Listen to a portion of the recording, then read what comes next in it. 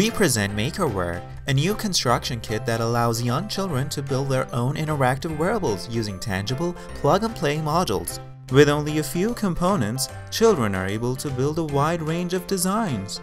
Designs that are sensitive to changing environments, reactive to their body and movement, and that mediate social interaction.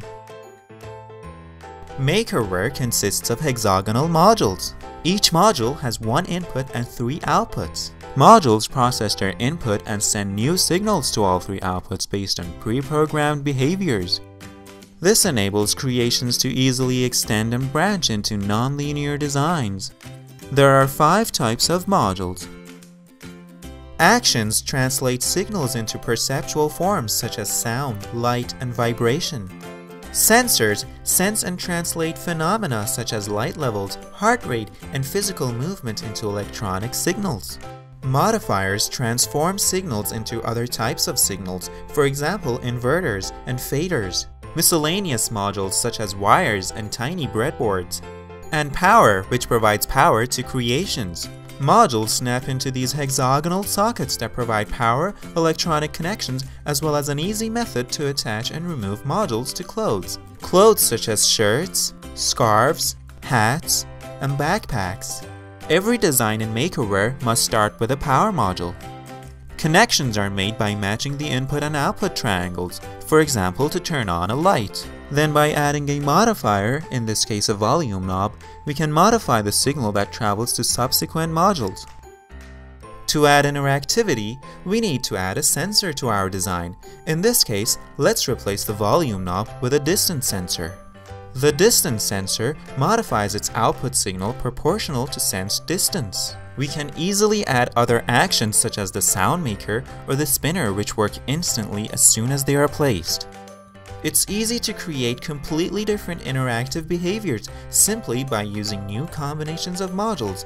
For example, let's replace the distance sensor with a sound sensor. We can use more advanced modules to create sophisticated behaviors. In this case, let's count the number of times I snap my fingers. We can do this with a counter and a number module. To examine the approachability of MakerWear and to see how and what children make, we ran 2 single-session and 3 4-session workshops with a total of 32 children. The workshops lasted 1.5 hours and switched between introducing new modules, open play, and design challenges. We asked children to build a wearable for Buzz Lightyear with 2 modes, an attack mode that shoots lights and a shield mode that activates a Lego shield. This is attack mode and this is defense.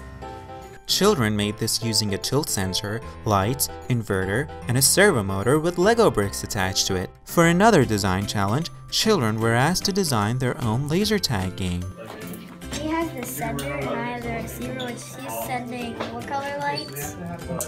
For this, children had to create 2 designs, a sender that shoots an infrared signal at the press of a button, and a receiver that receives this signal and lights up when wirelessly tagged. Finally, we asked children to build a wearable for a new game called Dance Freeze. Here, children built designs that played sound and flashed lights when they were moving, but silent with no lights when they were stopped. Children made this using a motion detector, lights, and sound makers. Using pipe cleaners and ping pong balls attached to a servo motor, this 6-year-old boy made a wrecking ball superhero armband for his final project.